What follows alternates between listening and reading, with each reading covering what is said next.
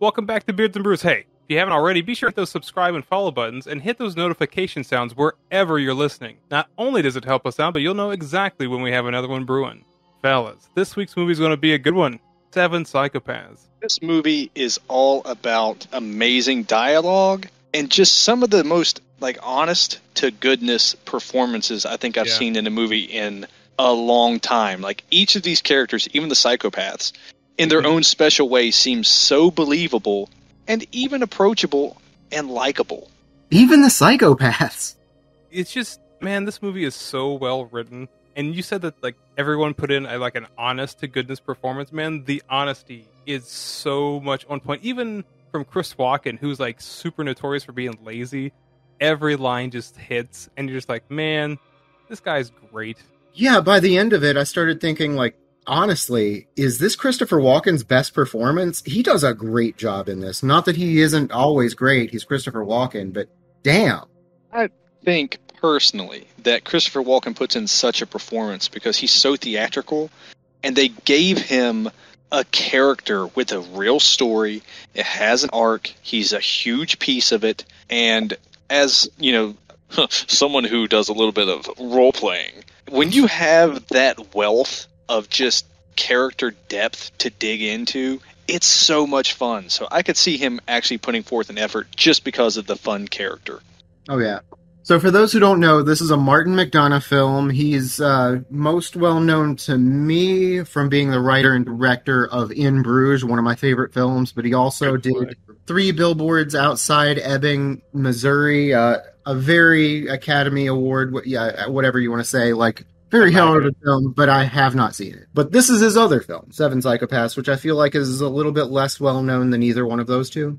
I get that. Because In Bruges is really, I don't want to say it's a cult classic because it has a really big following, but even I saw it late and it was pretty brilliant, but I feel that this is a better movie. Really?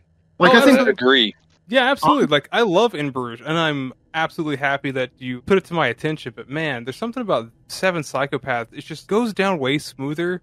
It has a built-in twist, and if you've seen it, you know it. But you know what it is, and the entertainment doesn't come from getting to the destination where you see the twist. It's the fact that you see it unraveling because someone's trying to pull all the strings. I'm with you on that. As this movie develops and we learn more and more and more about the characters, it's going to be weird to say, for the first time in a long time, as you watch the character develop, you actually care about them. By the end of it, you see that there was genuine care from these other two that are hey man, maybe you shouldn't drink. Let me drive this home once again. And even whenever, spoiler, they're at the end and the bad guy's got him at gunpoint, he's like, you're drinking and driving? Nah, come on, man. The bad guy. How can you call him a bad guy in this? That is Woody Harrelson's character. Everybody is a bad guy, honestly. Everybody in this movie is a bad guy. I'll say, Shades of Grey. The main antagonist. Okay, he's an antagonist because we're focusing on a couple of guys who were up to no good. Started making trouble in their neighborhood. Yeah, they shot a couple of mafiosos on a bridge and people got scared. Now they're eating peyote in a desert with Christopher Walken with weird hair. Now, all that we know that he has done is stole a dog, right? I mean, we'll get into it. We'll get into it for sure. But right now, he's just stolen a dog. That's just all he does, right? You had mentioned, there's a little bit of closeness later on in the movie. You get to understand these characters. And one of the things that caught me off guard was that Sam Rockwell really fucking loves his friend. And there's a twist later on in the movie with some identity crises later on, but you immediately feel man, Sam Rockwell, something's not right there. What's that? What's behind the eyes? Nothing? We had to talk about that. Yeah, I mean, he's Sam Rockwell, kind of playing Sam Rockwell. He's always kind of got this sort of a kind of a wild card, maybe wild card. He's not like a Joker, but he does have that sort of wild card thing going about him, and we dive into that a little bit here. Honestly, what I was getting vibes of through a lot of this with Sam Rockwell was Choke, which wasn't a very good movie, but Sam Rockwell was in it. It just, there's a lot of that same dichotomy in this. If you all haven't seen it or read the book, it's all right. I was just thinking that, Eric was bringing up the emptiness behind the eyes, and you're like, yeah, when I see Sam Rockwell, I think about choke. And then I was just thinking about Sam Rockwell choking Colin Farrell, and I was like, I guess, man. Oh, man. For a second, I thought you were going to slide into another David Carradine reference. I was about to lose it. Oh. Well, he does look like he's one step closer to the edge. Let's just get this out of the way. Beginning of the movie, there's a scene on a bridge. There's two, hits or whatever. Yeah, mafioso guys. Well, they're waiting on a hit, and while they're waiting on a hit, they get snuck up on by a guy in a ski mask and get hit. They got themselves, yep. The thing is, we spoke a little bit about the dialogue being really good, and I feel like this scene had the opportunity to show, the dialogue of a movie this could have been in the wrong hands, because it's so just cringe. Mm-hmm. These guys are just like, hey, yo, I said a thing. Hey, yo, fuck you. I'm your best friend, but fuck you. Hey, I'm just trying to talk here. That kind of crap. And It's just alleviates it immediately by fortunately killing them. It's like, God, you guys suck. Yeah.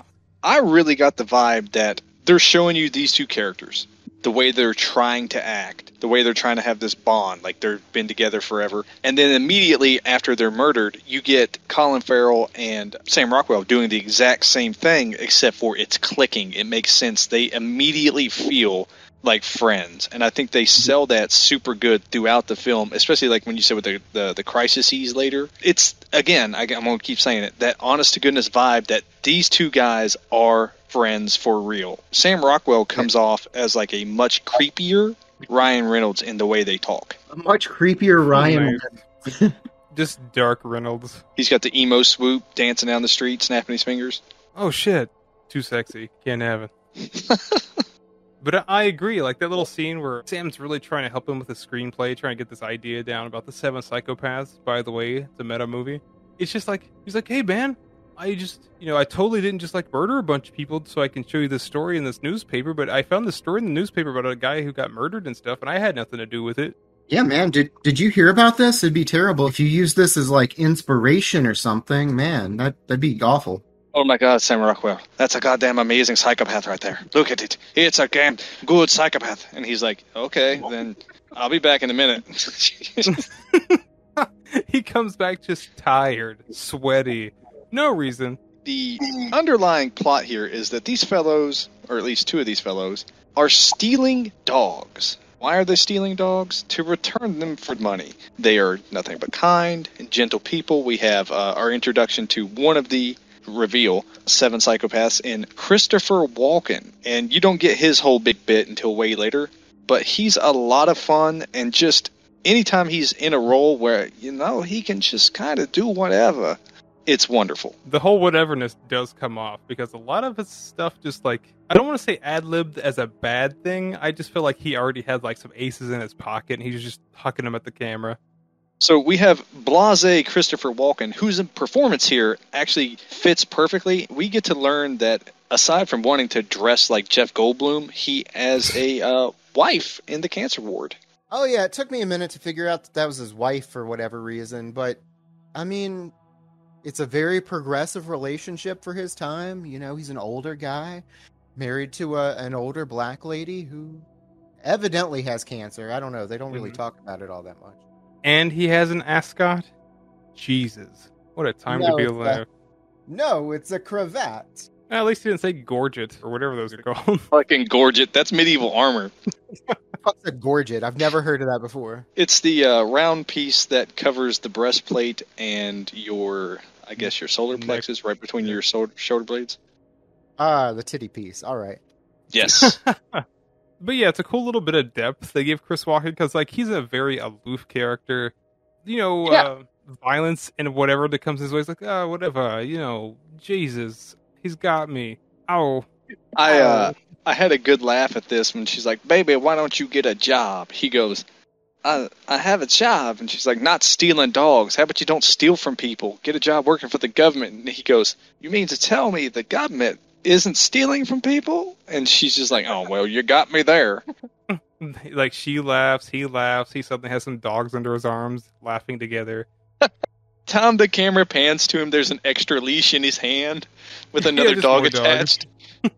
That's where Sam Rockwell's actually disappearing to. He's just like, hang on, I'll be right back. It's just because he heard a dog bark in the distance. He's running outside to grab it. Oh, no, it's like a klepto thing, not like necessarily a psychotic whatever. Yeah, he's hoarding them. So through all this, we get little clip-aways when we're talking to Colin Farrell's character, little sort of ideas that he has throwing around about the Seven Psychopaths, right? Little stories, vignettes almost, right? Yeah, and he was working on one in particular. Like, he had to think where, like, maybe his psychopath needs like a little bit of like a sob story or like a soft pass. So he's like, oh, well, why don't we have like the Amish farmer? Yes. So yeah, he's thinking he's like, he should be a Buddhist. This psychopath is good. No, not a Buddhist. Can't have anybody, he's going to be too against violence to be a psychopath. How can a psychopath be nonviolent? All right, how about an Amish? Yeah, that's cool. An Amish. No, not an Amish. A Quaker. Got it. Yes, the Oat Man himself. Quaker Oats. Now, I don't want to skip over it, though. We talk about this Buddhist character, and I want to say this movie does go above and beyond trying to exemplify women, very progressive thinking, very forward, the things that would be tropes in Hollywood, dumb females, etc., things like that, interracial relationships. It really wants to put those in the spotlight as good things. We have multiracial couples in here. We have homosexual rights advocate Christopher Walken. I don't think they like to be called that. I think they prefer homosexuals. And I'll be damned if that was actually written. I'll be absolutely damned. No, that's him just reading off the script. You know it. Like, he's like looking at it and he says, oh, they want me to call them, and then he goes, oh, I think they prefer homosexuals. I think he's talking to the director and they're just recording it in. No, I don't know. I think he got tired of his like little made up movies. Like, all of a sudden he's just like, these are my opinions now. I'm dictating to myself in the future. No, dude, I don't think that's the preferred nomenclature. Asian American. So as he's doing this and being very progressive, we have Sam Rockwell in the background just trying to ramble off every 90s fucking, no, that's gay, don't do that, no, fuck you, homo, and he's just being beyond all that shit. And I think that's a really fun give and take. Like, I think what had happened was Sam Rockwell just watched every John Woo movie and was like, I want to do that. And everyone else is like, this isn't John Woo, right? Yeah, I'm going to do it anyway. Oh, he wanted to steal a bunch of dubs for his movie, but he could only catch dogs. Yes! Oh my god, headcanon. That is it now. No wonder he's so just, like, disheveled all the time, because he just has to put up with a bunch of dogs now. But I like, you were talking about how the movie, like, tries to be a little on the progressive side to, like, correct these tropes that have been going on through Hollywood. It's not that until Christopher Walken actually says it.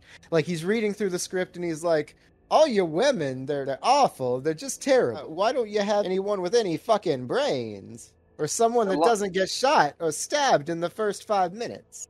The line that he delivers as a retort is, oh, well, women have a very hard time. It's just to show that women, they have it hard. And Christopher Walken goes, yeah, I know, but I'm pretty sure all the ones I've met can at least string together a sentence.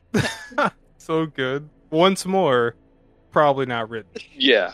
All right, so let's move on to a character we haven't introduced yet, Woody Harrelson. He's the character. It's just Woody Harrelson. I don't know. He's got a name, I'm sure. It's Woody Harrelson.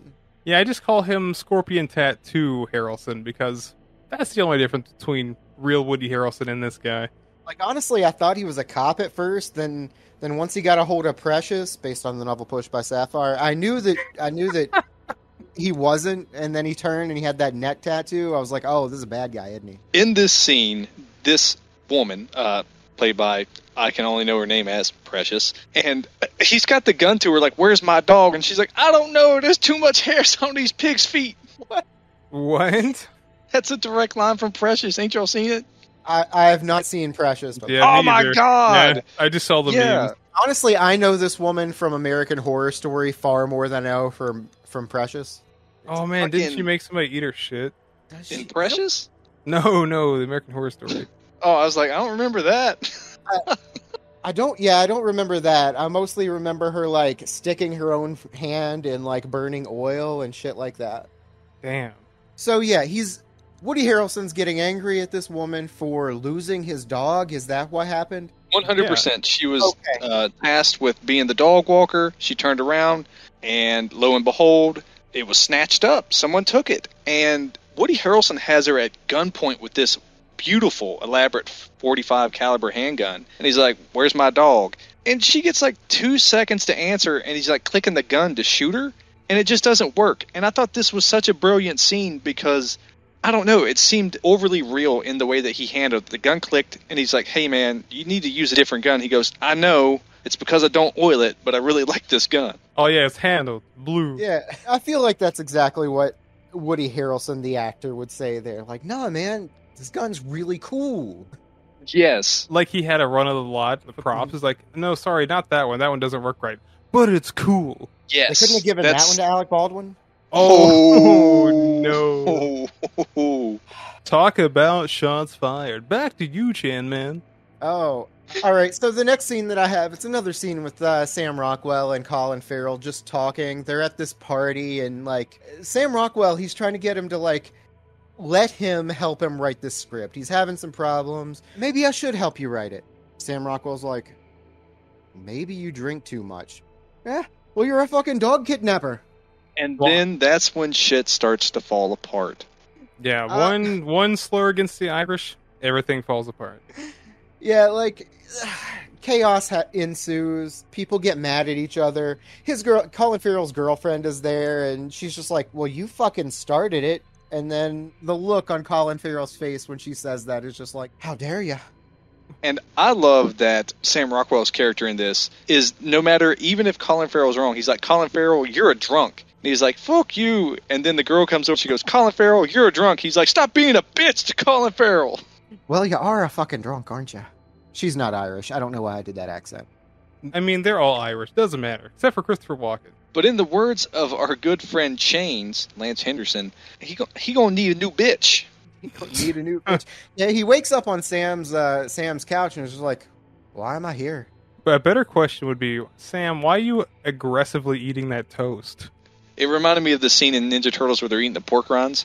I don't know if it was like a piece of like intimidation against Colin Farrell or not. He just like gets it in his face and starts just chomping away just as loud as he can. What I've got from this scene is Sam Rockwell's got like a poodle of some type. Is it a poodle? I thought it was a Shih Tzu, but okay. He says it's poodle. a dog.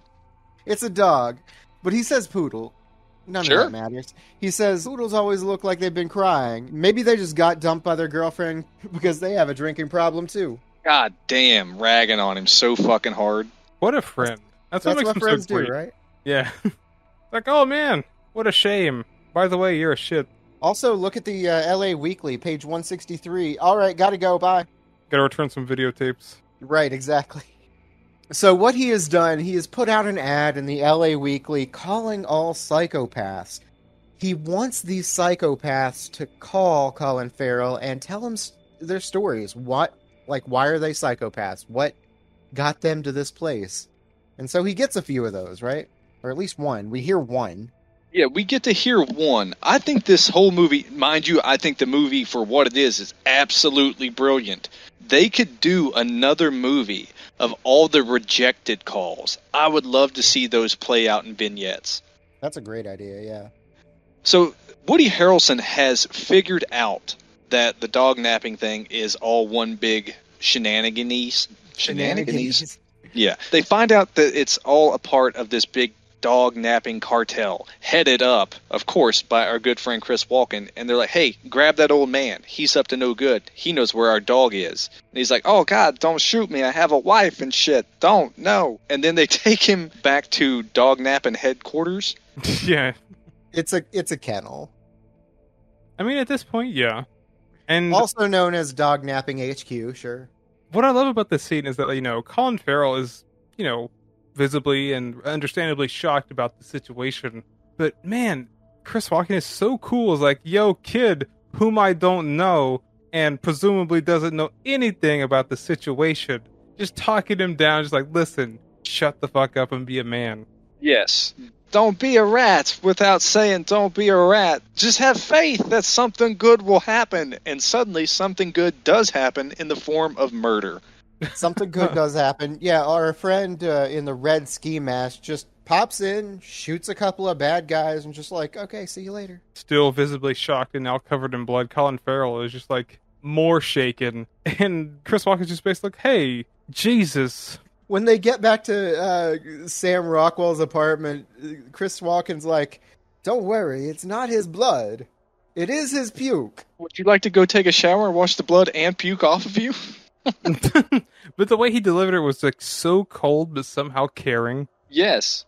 It's almost robotic, and that's what one of the biggest reveals of Sam's character is throughout this entire time. You keep going, man, something's weird about him, but he's never doing anything wrong. Everything he does seems to come from a place of love.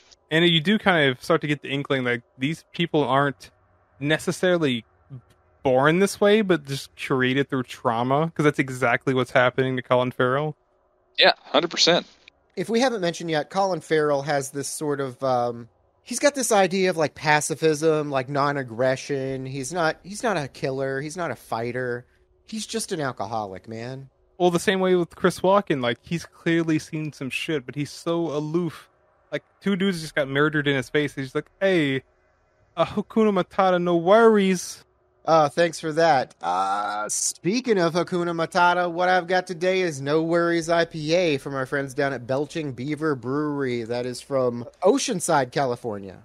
So they say this is a West Coast style IPA, and they are right. This is like a classic West Coast style IPA. Really bitter, but purposely bitter. Really green, hoppy, resinous. Nothing fruity whatsoever. This is pure green. It's got a little bit of body, a little bit of sweetness to it, but not a whole lot at all. This is a green, pure, like San Diego West Coast style IPA. It's not bad. It's not the best one that I've ever had. It's not the worst either. It's okay. That may have just been okay, but what was better than okay is the story we get from one of the psychopaths that answers the ad, old Tom Waits and his bunny holding self. Tom Waits is in this movie. Like, I looked at him, I turned away, and I was like, wait, was that fucking Tom Waits? Yes, that's the Tom Waits who most famously wrote a song for the movie Robots. There's a big black hole in the danger zone. Yeah, I know it. There's a world going on underground. Damn. Is that what he is most famous for? Oh, 100%, but this might take a little bit of that cake, because when he goes into his like non sequitur of his story of being a psychopath, man, I was sucked into this story. I completely forgot about what was going on beforehand. Pretty interesting one. He and his old girl go on a little Bonnie and Clyde spree. Not really Bonnie and Clyde. They're just trying to kill. They're not trying to rob. They are serial killers. Dude, they found the Zodiac Killer. They found Ted Cruz. Amazing. Yeah, they're pretty brutal too. They are, and I think it's got this really good flair because you get Tom Waits delivering this story, and he seemed, again, as a psychopath, he's like, oh, well, I'm very timid, I'm very calm, I'm over the hill, and he explains that they went on basically this fucking mass murder spree, killing serial killers in very violent ways, and it eventually took a toll on him. For sure, and speaking of the Zodiac Killer, that was the one that kind of tipped him over the edge, because, like, not only did they pin him to a table, but they just covered him in gas and burned him alive. Yeah, like pinned him to the table with his hand, like with knives through his palms. Like, not just any knives, like knives from Cobra knives. Knives from Cobra, yeah. Honestly, you want to know what my favorite thing about this scene is? It's when you go back and he starts telling this story. They're sitting at his apartment, Colin Farrell's apartment or wherever, and Colin Farrell, realistically, he's kind of freaking out, and he's just like, well, do you want some coffee? He's like, no, tea. I'll take some tea, please. He goes back in the kitchen. Tom Waits starts telling his story. He doesn't come back with anything but a beer. It's possible he might have a drinking problem. Oh, facts. Oh, okay.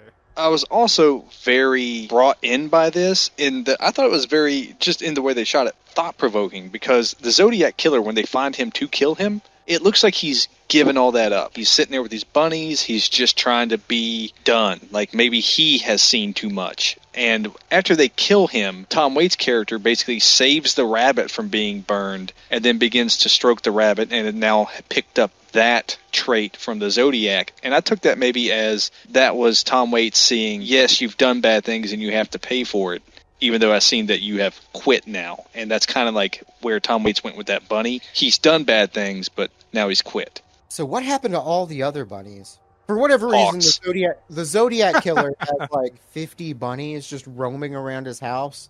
Well, if my math is correct, it's probably like 40,000 bunnies now. Yeah, they're just piling up in that Zodiac killer's house. Tom Waits just took the one. She's had it for 40 years. Yeah. Oh, shit, it's like Wait, that... was that the same fucking bunny? It can't be the same bunny. What's the lifespan of a bunny? Oh, why should it just be like longer than you think? Maybe those little fuckers are tortoises. Oh my god. This bunny lived to be 108. It's just been pooping so much pellets. Yeah. Google tells me the average lifespan of a rabbit is 9 years. Well, Tom's been alive for about 211. Maybe he has some sort of elixir or something. Something's going on underground with that one. So, in the meantime, this movie keeps cutting away to like Sam Rockwell's character and Woody Harrelson's characters, separately, of course, doing more and more raucous things, really giving us a comic relief for these very serious tales that are intermingled in here. And the next thing we see is that Woody Harrelson has pieced together that Christopher Walken's wife character is in the hospital, and we get a very drawn-out, very uncomfortable murder. It starts with him not knowing it is his wife, to him realizing it is his wife, and then just his immediacy to situations is unnerving, because he's like, oh, yeah. You're her? You're going to tell me? Nope. Okay. Pow. Now, yeah, spoilers, like, she does wind up getting killed, but I do have to hand it to her for handling this particular situation way better than how Woody Harrelson handled it in No Country for Old Men. Oh, yes. 110%, and that's explained later. Like, I love this scene, thinking about it. Like, just the slow burn to, like, a point that it's you just can't turn back from. Yeah. Once he whips out that N-bomb with the hard R, we know that something's going to go down. Then she comes out with, well, you figure it out, dumbass, and then it's over. Hell yeah. It's over. He drops the hard R, and she's like, you're going to have to shoot me, motherfucker. Starts taking out her earrings. Dude, I just absolutely love that's 100% what she picked up from Christopher Walken, just being with him forever. Just the same attitude and bravado of just the fuck you to your face, no matter what. Yeah, no, I don't care. I'm going to kill you. Okay. Eat a dick. See, that's why, like, okay, so, like, there's, like, a little bit of a timing thing where he's basically waiting for Chris Walken, but given the conversation that Woody Harrelson had with his wife, he kind of thinks he has to wait longer, might have just missed him, who knows, on his side. But Chris Walken timed it perfectly to where, like, he totally knows what just happened, and he just has, like, a moment to kind of, like, feel Woody Harrelson out. So they're just sitting in this, like, little lobby, and Woody Harrelson's like, are you looking at something? He's like, no, but if I had a soldering iron, I'd plunge it in your face. It's like, oh, man, you're going to stab me in the face? Well, I would need to clean that up with your... What is that thing around your neck called? It's a cravat. This motherfucker takes that cravat off. Hold on. I don't think we've set this up well enough just yet. Because we haven't told the story of this Amish farmer yet. We haven't told that story. They're not going to know what this means. Well, I was going to let him know that it was from when he was in Sleepy Hollow as the Headless Horseman. All right. That's canon. Guy knows. Stupid fucking teeth. So is Woody Harrelson Ichabod Crane? Maybe. Okay, so let's talk about this story before we get back to this waiting room, if you all don't mind. Okay, long story short, there's this fella who killed a woman, and that particular woman's dad sent the guy to jail. Absolutely, he deserves so, but, like, he just kind of stuck around, even as he's in prison, just, like, staring at him from afar. Like, he serves his time, he gets out, but there's just always that lady's dad in the background just watching, taunting him from afar. So one day he's had enough. Not even an enormous amount of Jeebus could help him, and he decides to take his life with a razor blade to his neck. But the twist is, the woman's father saw him do it, and then he ends his whole life with another razor, just because he just wanted to follow him straight to hell. Or did he? Did it. Now that was SportsCenter. That was SportsCenter. So, flashback to this waiting room. Got Christopher Walken sitting across from Woody Harrelson. He's like, hey, what's that around your neck? It's a cravat. You should have it. So he unties this cravat to see the scar running along his throat. And that's the reveal. Bum, bum, bum. Okay, yeah, it's a scar, but it looks pretty fresh. To be honest, I was like, did he just get that fixed? I had it touched up for this scene. Yeah, it started out with super glue, and then I used some Elmas. Then we hit it with a makeup shade. It's called Walken Gray. Meanwhile, we get a comic break, and it's Sam Rockwell. Turns out he's banging Woody Harrelson's girlfriend while Woody's too busy out running around worrying about his dog. And I love this scene because he gets the phone call from Christopher Walken going, "Hey, your friend killed my wife," and he's like, "Oh man, you sound shook up. Give me 5 minutes." Eats some cheesy poofs all quick, and then shoots his fucking girlfriend in the tummy. He's like, "Wow, never say I did something for you." And there's a moment where you go, "Oh, he's keeping her alive for whatever reason." Gut shot. But in reality, he's not. He shot this woman in the stomach, and she bleeds out, which is one of the most painful ways to go. For sure, for sure. And like the movie kind of reveals that he was the first psychopath all along, as if we didn't already know. Winky face. Yeah, he leaves like the Jack of Diamonds, which is the same card that was left at our original, the guys up on the bridge. And it says, like, it's been introducing all of these psychopaths, numbers 1 through 7. It says psychopath number 7, number 1. Sorry. I kind of wanted the movie to step out even further, like maybe into actual reality, and Colin Farrell's just like, "What do you mean? Wouldn't that mean it's 6 psychopaths altogether?" And they just sack him. Yes, just immediately. Next, we have a car scene where Woody Harrelson is going to get them. He's going to kill them. So they run off into the desert, and whenever Woody gets there, he loses his shit. Not because his girlfriend was just killed, but because now he doesn't know where the fuck his dog is. I mean, he loves that dog so absolutely much. Like, it's almost more than John Wick or something like that, because in that brief scene that we mentioned where his girlfriend got shot in the belly, of all the things that could have been in like his picture frames, it was just him and his dog super zoomed in. But yeah, they're on their way to Sam Rockwell's apartment, just white knuckling it on their way there with his, I guess, number 1 sidekick, whatever, who happens to be the Canadian from In Bruges. That's all I know him as. I'm sure he has a real name. It's the Canadian. Just another In Bruges alumni. That's okay. There's a few of them in here. Could have used little Brendan Gleeson somewhere along the way. Miss him. Oh, could you imagine like the opposite? Like Chris Walken being in Bruges, and he's just that guy that has to spill himself over the tower. Oh. What are you doing? I don't care. Hits the ground. No. Aren't you dying? The director's just yelling at him, "You're dead." "No, I'm not. No, you. It's just a flesh wound." "Sir, your spine is coming out through your chest. Don't tell me what my body's doing. You don't get to decide that. That's choices between me and God." Don't worry. I've got a prescription. For peyote. Yeah, for sure. "Now bring me the little person. Hey, get the midget. He wants to be called a little person." Yes, he's got to stand up for their rights. Now, they've run away into the desert, and we get this, I guess, drive there where they're literally discussing all the plot points in a very tasteful way to us all the way up to this point. There's the reveal that Christopher Walken's the Quaker. We get the reveal that Sam Rockwell is the Red Mask fellow, and that Colin Farrell's just like, "Oh my god, I'm writing this fucking movie." And it really is neat, though, because they get out to the desert. They're all super fucked up. And man, oh man, if Sam Rockwell doesn't put out a fucking 10-on-10 performance in just describing the perfect 80s action movie ending. Yes. Okay, so this is probably unbeknownst to the audience, but we, as a collective, used to work together. And what I loved about this scene, it just reminded me when we all got the bullshit at the same time, and we would just like have all these fantastic hypotheticals and all these bullshit movie stories that are way better than anything coming out of Hollywood. Yes. Yeah, we might not all have been on the same page, but like, you know, there's one guy that's going to come out of nowhere with something ridiculous, and we're just like, yeah, all right, no, that doesn't really fit Sam Rockwell. Let's take it a different direction. I really love that he's saying this is how the movie should end. They're like, "No, but that's not how our movie would end." He goes, "Fuck you, I don't care. It's ending with a goddamn shootout."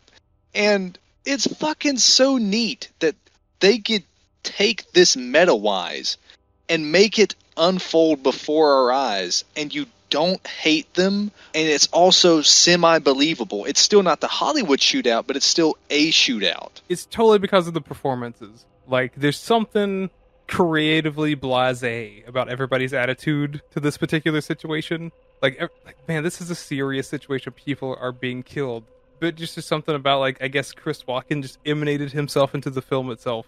And he's just like, I don't care. And you're just like, yeah, man, you're right, Well, I shouldn't care. You've got two psychopaths, like self-determined psychopaths, I guess. And then Colin Farrell, he's just a screenwriter at this, like an attempted screenwriter. He's the only one who's like really out of his element, and he's not really emoting that much. He is using all of this alcohol to just dull all of that, like, oh my god, what in the fuck is going on with my life right now? I guess we're going into the desert. Yeah. And he's trying to write this movie, and it's Seven Psychopaths. That's the name of the movie. That's the name of the movie that he's writing in the movie. And I love the fact that he goes, well, I don't think your shootout's going to work because ABC, Hollywood trope, and these psychopaths are going to be pacifists and this, that, and the other. And he goes, fuck you. Then why is it Seven Psychopaths? Is there not going to be a fucking dual Uzi shootout, okay? If it's not going to be Seven Psychopaths, how about we name it the Seven Lesbians who's overcome all kind of shit and two of them are black? And I was fucking dying. No shootouts. No shootouts. That's stupid. What are we making, a French movie? Oh, dude, like, the whole thing was such... It's almost like this part of the movie was a satire on itself. The fact that he explained the whole last gunfight, basically like we described earlier, as a big John Woo super shootout, is just telling. Yeah. Life-affirming, schmife-affirming. It's about seven fucking psychopaths. His words, not mine. Fucking Chris Walken burst out of a coffin like Dracula. Yes. Like, I mean, it had me laughing pretty He's hard. like, your girlfriend comes in, and she is mown down. I fucking mean mown down. And then it just cuts to her being like, getting shot the fuck. Yeah. Shut the... He's like, the best line, I think, that he pops out, and he's like, and you realize that you gotta save your friends, and you say, fuck art, pieces for queers, and you grab out the crossbow shotgun, and Colin Farrell's face is just Viet so Cong guy fucking... is in a tree. Yes. Yeah, he's just there with his flamethrower. And you're there too, Colin Farrell. You're there. You're just there to observe, though. It's okay. You're not a pussy. Yeah. Then he was the part where he's overcome with manliness and kicks over the gravestone. Yes. Like, it's all of this fucking sounds good. All of this sounds so ridiculous because it is, but this is legitimately just gold. Honestly, I love all of this. It kind of makes you wonder, like, was this idea for an in shootout kind of pulled away for that Nick Cage movie we did a couple weeks ago? I thought this was just a great way to keep a serious movie, semi-serious movie, still retain that edge, but sneak in the 80s action scene that everybody wanted. You know, now that I think about it, we'll talk about the shootout and everything. This is kind of like if Tarantino was like an independent filmmaker. Not enough feet. I was gonna say I was trying to find a way to get the feet in there, and I was trying to find something with walking, you know, something about walking feet. But then there's a joke in there somewhere. Well, speaking of walking away, that's kind of what happens. Yeah, they find out that fucking Sam Rockwell was a killer all along. And they're like, I know I'm high as shit, but you can't be killing people. It's not okay. And you also pretended to be my wife. Dude, that was such an absurdly specific moment, if that makes sense. I don't even know if he was telling the truth at that point. Like, what did he try and voice his dead wife?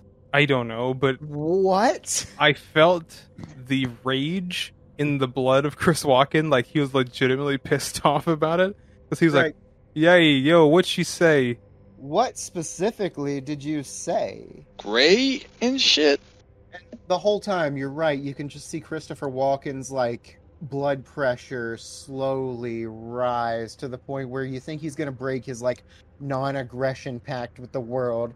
And you think he's going to choke Sam Rockwell, but he just, like, grabs him by the face and then lets go. There's something special in that moment. I don't know what it is. I don't know how to explain it. But, like, that look he had on his face, and when he just grabs his head, but, like, restrains something and leaves. And Sam Rockwell's a little broken afterwards. I don't know. There's something in there that I can't put into words. I love that bit but for the wrong reason. Like, I know I'm with Chandler. I didn't know if he actually said it or not, so I was kind of confused during the scene. And then I got super distracted because whenever he grabbed his head and was like, ah, all I could see was that Walking Dead t-shirt I have. His face on it as a zombie. I thought he was going to bite him. So the way they found out that Sam Rockwell is actually this Jack of Diamonds serial killer guy, they're out at the like convenience store or whatever that happens to be at Joshua Tree. They see a newspaper there and they're like, holy shit, homeboy's a serial killer. So they go back and, you know, they confront him about it. Colin Farrell confronts him and he's like, yeah, I told you about that at the party. I'm doing this, you know, so you can get some inspiration for your screenplay. He's just like, you told me at the party?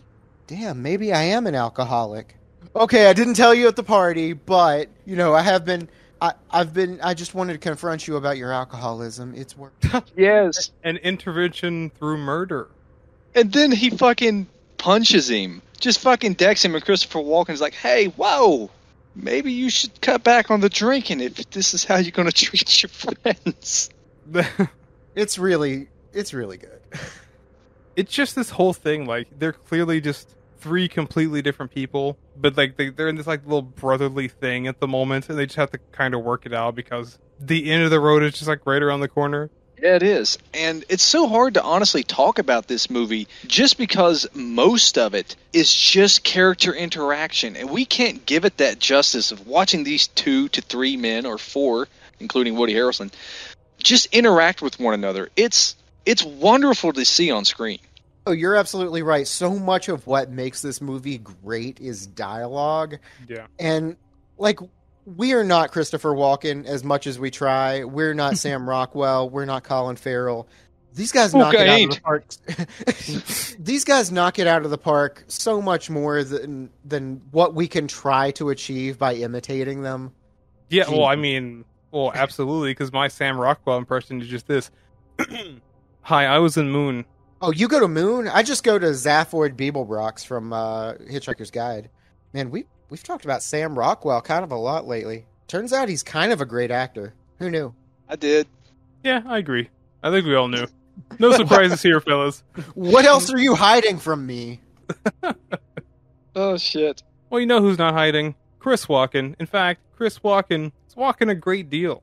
He's on his peyote trip because he can't deal with these people. And in the meantime, our good friend Sam Rockwell, afraid that Colin Farrell is going to abandon him, lights the car on fire and calls Woody Harrelson to be like, yo, yo, yo, banana phone. Yo, yo, yo, banana phone. No, like in the middle of all this, you're right. Sam Rockwell's calling from the tent, and it's just like, hey, we're right here, Joshua Tree. I'll give you the directions. Just look for the car that's on fire. Basically, just like, I know you think I'm crazy, but what's really crazy is that Woody Harrelson knows exactly where we are. Yeah. Come get your dog, because he's out here in the desert, and we didn't bring water. Yeah, it's real rough out here. Or dog food. There's not even any treats. This leads to him saying, come alone, don't bring any weapons. And I think this is such a cool thing. They're waiting for this big showdown. And Sam Rockwell's all pissed. He's like, what the fuck? Here he comes. And he's alone. Hey, where's your gun? I didn't bring one. Turn around, let me see. And as soon as he turns around, he shoots this man. Yeah, and Woody Harrelson is as surprised as we are as an audience. He's like, shot me, man. What the hell? I didn't have no gun. You said not bring any. Said not to bring any guns, so I didn't bring one. I think I'm gonna die. Can I just like give my dog a couple little kills? Some scritches? Some scritches, yeah. He's like, can I just so get a couple sad. scritches? And Sam Rockwell's like, no, you can't have some fucking scritches. He's throwing trail mix on the man. It's so sad. Him just like laying there on the ground. I just want to give my doggy a couple little kisses before I go. At least let me pet my dog one last time. I'm dying. And he goes, well, then stop going on about it, and stomps on his wound. Well, this is the part where like Colin Farrell gets, grows a pair. He's like, I'm going to do fucking something about it. And he takes off with Woody Harrelson without thinking that, like, hey, maybe he didn't arrive alone. Well, like, we got Christopher Walken, who, like we said, he's on his walkabout, but he eventually ends up down at, like, that convenience store or whatever, the little rest area. And he runs into, like, the Canadian and is just like, hey, what are you doing? The surprise on the face is totally worth it, because they're just like, wait, You over there? Okay, whatever. Just put your hands up. No. The puzzlement is exciting. I'm just going to put that out there. I just absolutely loved everybody just being like, what? That's usually not what happens when I pull guns on old people. Yes. No, what? Why not? I don't want to, but I have a gun, so I don't care. Yeah, I don't care. Shoot me, bitch. Yes, it was just like, bitch. And the cops are there, and he's just like, look, you're going to do something. And then there's a flare gun that Sam Rockwell got a hold of out of the villain Woody Harrelson's car. He fires into the air, which was a signal for the baddies to come to them. And he's like, oh no, how do I, buy my friends a little bit of time? And he pulls a Gran Torino and reaches into his shirt to pull out his finger gun. You think that's what it was? Or did he actually have something to give him, like a little Bible or something? No, because in meta, he's pulling out his little recorder thing that's voice activated so he can tell him how the Buddha story ends. Okay. No, that's actually really brilliant. Yeah. Just before this, there's a line that I don't want to skip over too much from Christopher Walken. Maybe my favorite line from the whole movie, which is saying something. They're talking, and at this point they know Woody Harrelson and his crew are coming. Christopher Walken says, I ain't gonna fight, but I ain't gonna run. Well, so what are you gonna do? I guess I'm gonna die. If we're talking about favorite lines, mine is also right around this area, where he's talking to Colin Farrell because there's been the betrayal, and he's like, aha, I've got a gun now because my bad guys are here. And he goes, oh no, don't shoot me. And he goes, I bet you wish you had a gun now, don't you, fucking Colin Farrell? He goes, no, I don't believe in him. He goes, what the fuck you mean you don't believe in him? They're not leprechauns. They're not fucking leprechauns. Got him. Yeah, I wrote that one down too. My favorite line is when, way earlier, they were just talking about whether or not they should go to the cops, to sort this whole dog situation out. And without missing a beat, Chris Walken's like, fuck the cops. Fuck them. Fuck them. Fuck those cops. Ah, so good. So much good dialogue here. Christopher Walken gets shot. There's this amazing speech from Woody Harrelson about why is Colin Farrell being such a baby? He only lost 2 friends. He's lost 4 plus a girlfriend. He's just yelling at him and smacks him in the head with a gun, like to be like, stop being a baby. Yeah, that's what I was talking about earlier. He's like, what are you doing? I'm trying to do like an Irish accent. Never mind. He's like, what are you so crying about? You've lost 2 friends. I've lost 4 plus a girlfriend that I honestly didn't like very much. But that makes 5. You've only lost 2. But then he's just like, yeah, the math checks out, but I'm a drunkard. Wait, are you drinking and driving?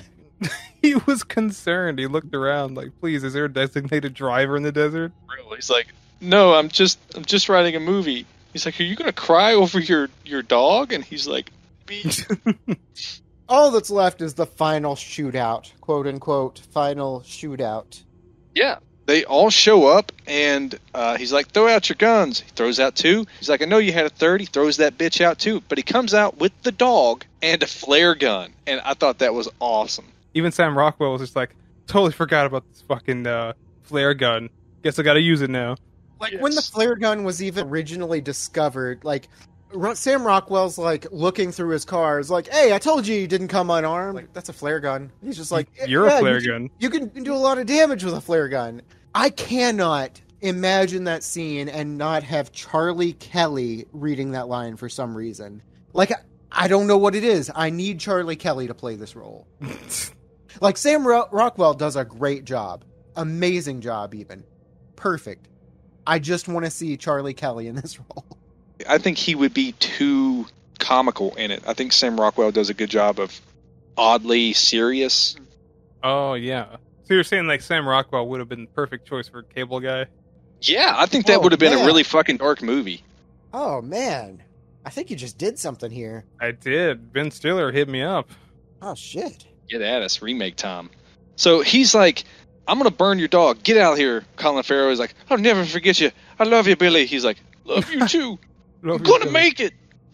And fucking out of nowhere, he tries to shoot him. Click. You hear the gun click. And again, he didn't oil the gun. So he's like, I'm going to count to 5 and you better kill me. And he's like, okay. And he gets to 2 and he's like, can you start back at 5? And he's almost crying because he still hasn't fixed his gun. It's such a bro moment because it's like, no, I'm not going to restart the counter at 5. And it just cuts to like Woody Harrelson just kind of like, not weeping, but like, worrisome, just trying to fiddle with this guy. He's like, 5, 4. He just starts it again anyways. And this culminates in death. It's a very, like, again, immediate scene. He's just like 5, 4, boom, and he's fucking done. And it goes out in this real weird note of course, bad guys getting arrested, but Sam Rockwell with a fucking bullet in his brain, a .45 caliber round, mind you, and he's just like, "Give me paw, puppy," and it does. And so I guess there's this: the dog loves him and not Woody Harrelson, so Woody Harrelson's getting punished somehow. But we get the wrap up, which is Christopher Walken's recording. And it's literally, I don't want to talk about it too much because I think it's worth watching the movie to get that reveal. Okay, yeah, I see that. Okay, we'll keep it in the dark for those who still want to watch the movie and not our, investigative journalism. But I do have to mention that it is about fixing Colin Farrell's screenplay, like, fixing his movie, like all the holes and stuff. Yeah. And it's actually really good, and it seems very, very genuine. Like, this is actually Chris Walken trying to help out. But then, once that shit's over with, he just starts to go on this tirade about how, like, labels have changed for the gays. I don't think they're being called that word. They want to be called homosexuals. Yeah. There's credits that start rolling, and then they're like, wait, we got some other stuff. Old Zachariah, Tom Waits, calls him up and is like, hey, I watched your movie, but, you promised to put a little thing at the end for me, and you didn't do that. Well, now I'm going to kill you on Tuesday.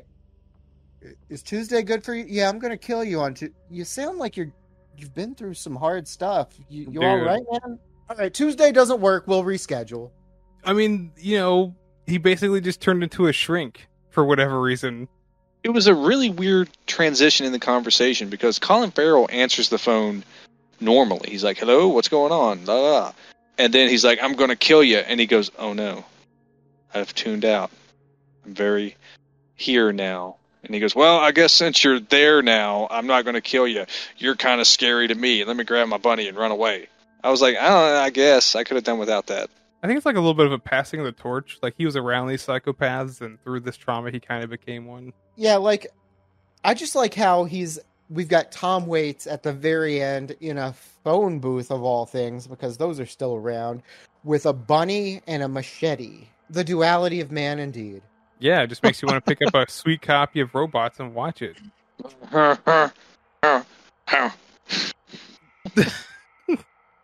I thought this is a genuinely fun, thoughtful film that has a fresh approach on friends and filmmaking. All I can say is bravo. I'm right there with you. This movie was just such a treat. It's just sharp enough. It's just slick enough. It's just very well made, written, all around a good time. Absolutely recommended. So I'm already a big fan of In Bruges, Martin McDonagh's other major film. Maybe I should watch the 3 Billboards movie. But yeah, it turns out Martin McDonagh is just great at screenwriting. This is incredible all the way through. Love the dialogue, love the acting. I love everything about this movie. It's been recommended to me so many times. I hate that it's taken me so long to watch this. 10 out of 10. Can't recommend enough. Well, there you have it. That was Seven Psychopaths. If you have any strong feelings about the movie or the show, leave it in that comment section below. Be sure to hit all the buttons, the like, the subscribe, the upvote, the downvote, all of them. Make sure you hit the bell icon so you don't miss what we've got brewing up next. And follow us on social media. We got Instagram, Facebook, Reddit, Twitter. You can find us anywhere. Podcasts are available, YouTube. We're here. Give us a listen. If you don't, we'll be over on Tuesday. I mean, Tuesday's pretty good. Tuesday's good? No, I can't make it on Tuesday. I got something. You good on Thursday? I got a bat mitzvah. Sorry. Oh, I can't do it on Bar Mitzvah. You gotta wait 2 weeks before you're buried in Jewish something or other. I don't know. You gotta wait for it to be kosher. And I love my meat and cheese together. Anyway, so... Yeah, and cut.